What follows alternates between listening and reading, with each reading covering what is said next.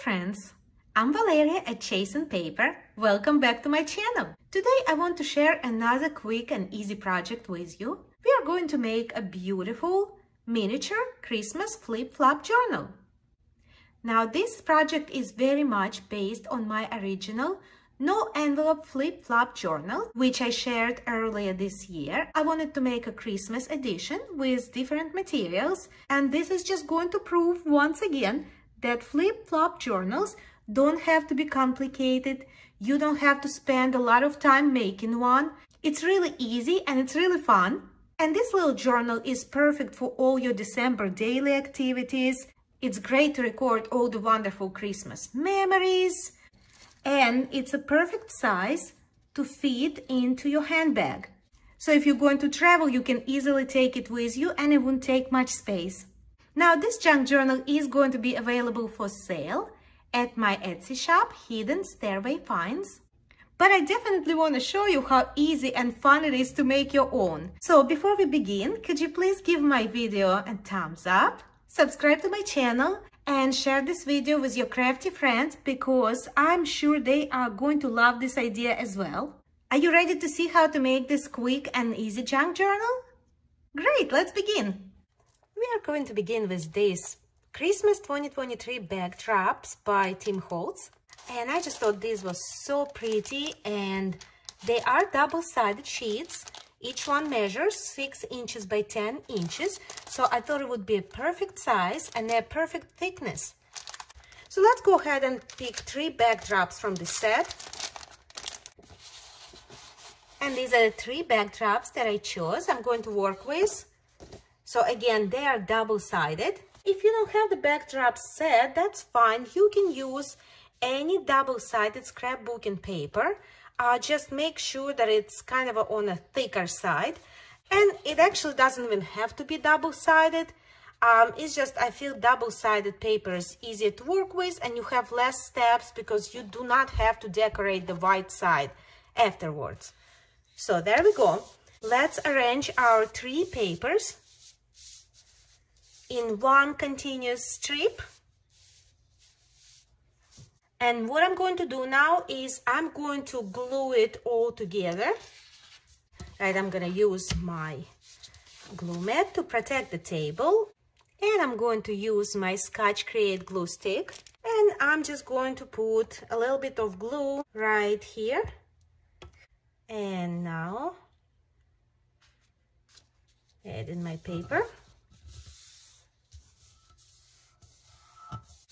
And the next paper, doing the same thing.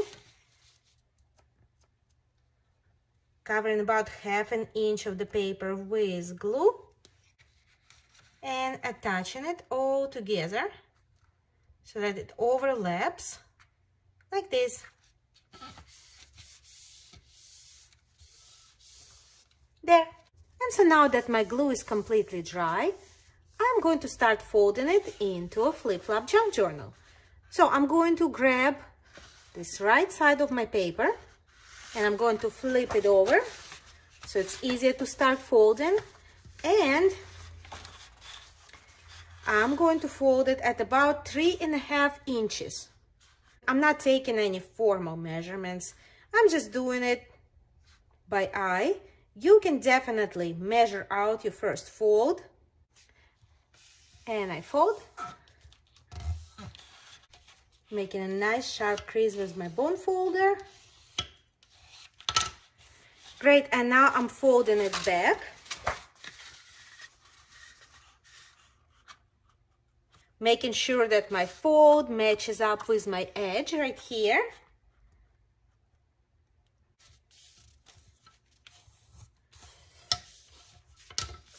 And I fold again.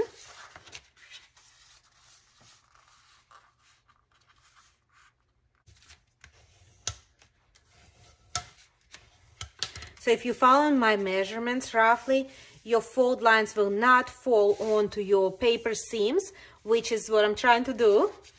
And folding that again to the back. Again, make sure that all your edges and creases match up on the side. and fold one more time.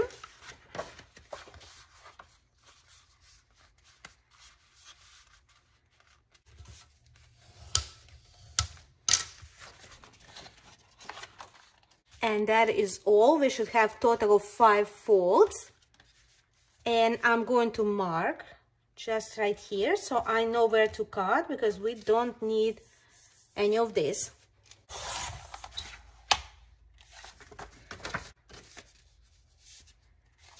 There. Now let's take a look at our booklet to make sure that we folded it right. So it should have a front cover, and if you flip it over, it should have like a back cover. And if you open it like an accordion, you should have 2 peaks right here, right? So this is what it should look like. So if your booklet looks the same way, then you folded it right. And we can move on to the next step, which is I'm going to close this first fold into the pocket. I'm going to use my art glitter glue and put a little line of glue from the crease all the way to the edge. And I'll do it on both sides.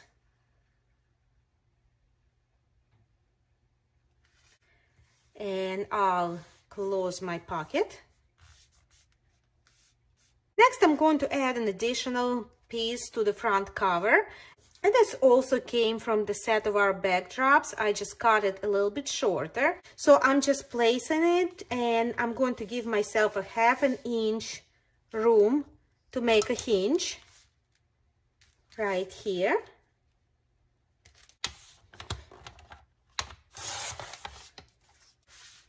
I'm going to make a little fold to create that hinge.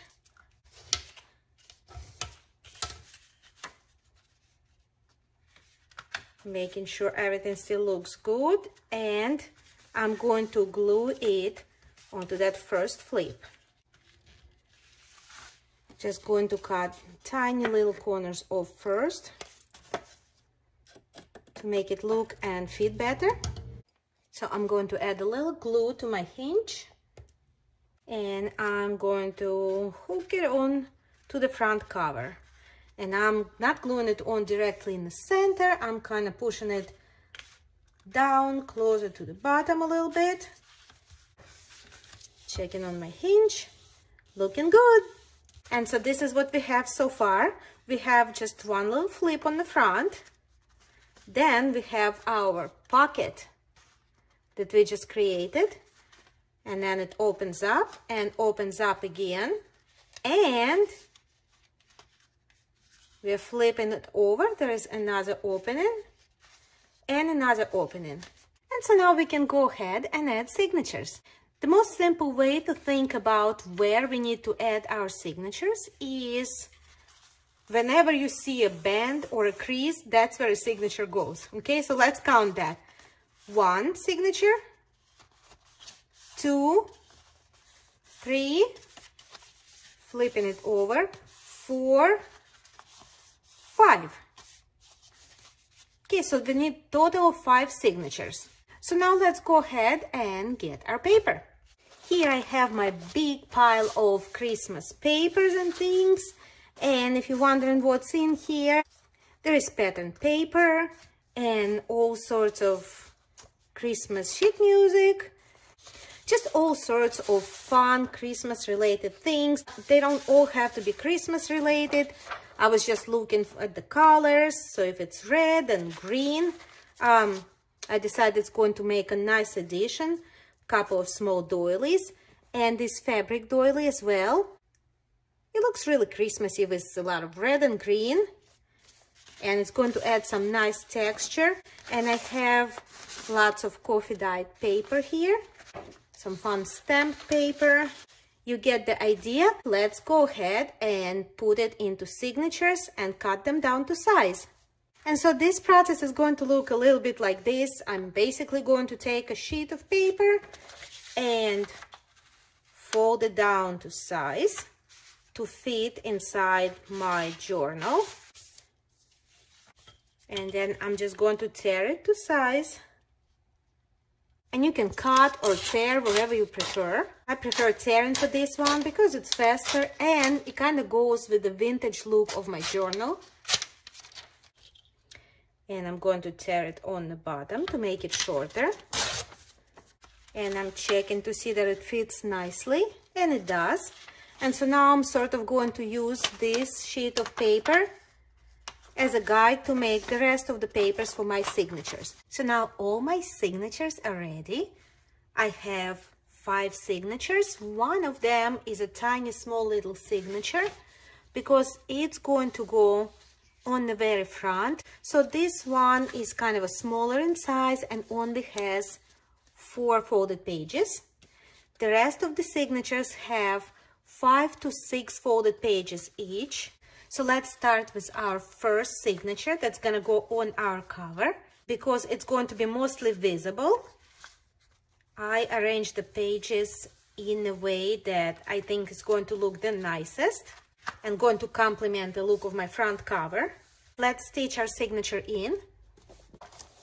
I'm going to need an awl and waxed linen thread and a needle. Now I'm going to go ahead and pierce the holes through the pages and through the band on the cover at the same time. So I'm opening my signature in the center, looking for about the center of that spine, and I pierce the hole. And now I'll go up and pierce another hole on top. And now I'll go down and pierce another hole on the bottom. And we are ready to stitch them in. This is going to be a 3-hole pamphlet stitch. I'm going to my central hole right here. Leave a nice long tail. Now go to your second hole from the outside and pull it out on the inside. Now let's go to our third hole right here on the bottom, and we come out right here on the spine. And now let's go back to that central hole in the middle, and we come out in the center inside. Pull it tight, but do not tear your pages. And now 2 knots. That was right over left. Now I'm gonna do left over right, and that's it.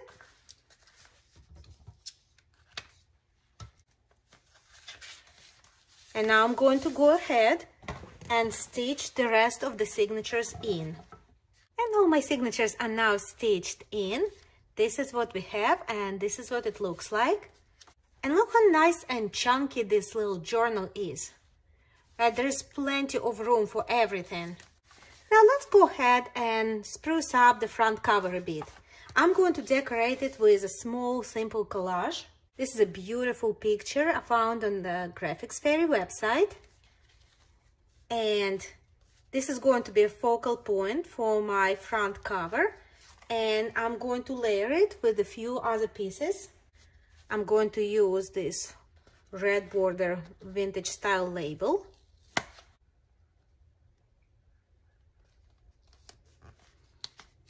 I'm going to fold it over on the other side.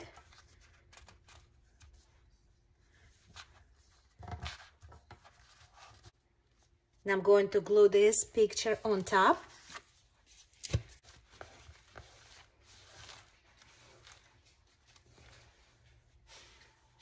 And now I'm going to open it up and go onto this first page and add this little holly with berries. This way, it's going to be peeking out and visible on the front cover, and it's going to add a nice little touch.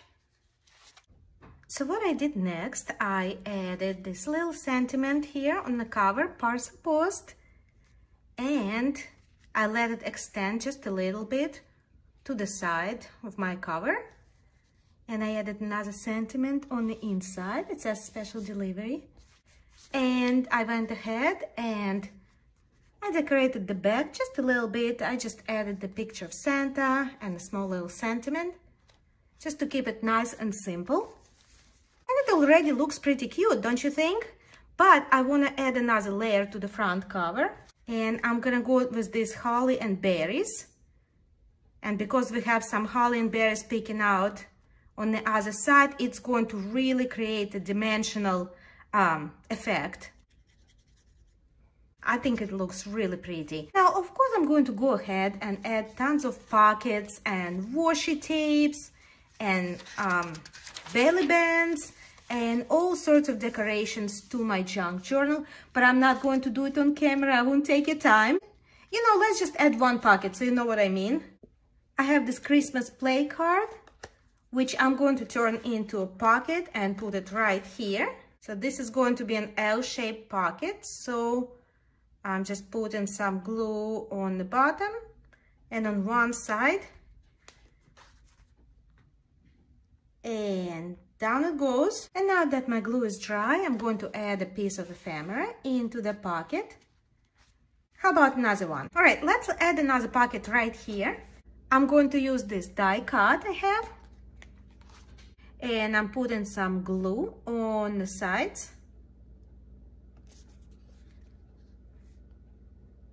And down it goes. And let's tuck in something fun. And now let's go ahead and make a closure. And for the closure, I decided to go pretty simple. I am going to use a piece from this Tim Holtz Baseboards Christmas collection of 2023. And I decided to go with this piece on earth sentiment. I used my crocodile to punch two small holes on each side. And I'm going to use this twine. I think it's really adding to my rustic and vintage look of the journal. And I'm going to wrap it around once, twice. And now I am going to thread the twine through my sentiment.